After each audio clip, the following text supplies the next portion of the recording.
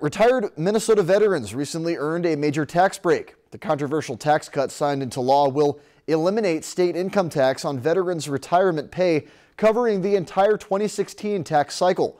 Our Chelsea Brown met with representatives in Brainerd to talk about how this bill could affect the state's income. Most of these guys are coming out with a pension in their 40s, and if they've spent 18 to 20 plus years in the military, obviously there's a lot of job skills in most cases that they can bring to that economy. A clear presentation of the newest military tax exempt passed-in legislation was presented to a group of veterans over breakfast. Representatives addressed many of the positive effects this legislation could have. We're competing now, to draw veterans into the state. Wisconsin doesn't have the tax.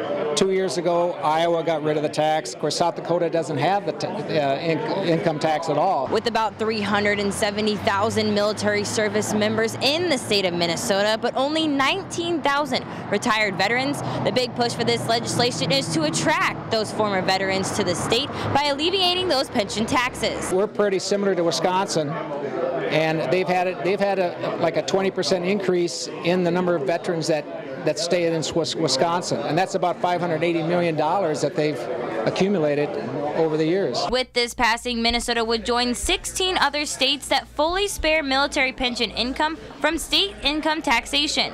Controversy has sparked over this tax cut about how an estimated $23 million would be lost going toward the state federal fund.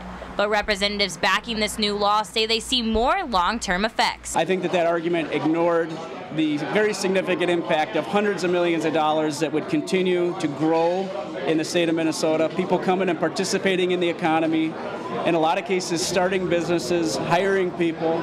That's important to acknowledge that and to recognize that's going to have a positive impact as well. In Brainerd, Chelsea Brown, Lakeland News. The tax exemption average is expected to be around $2,500 per tax filer a year. If you've enjoyed this segment of Lakeland News, please consider making a tax-deductible contribution to Lakeland Public Television.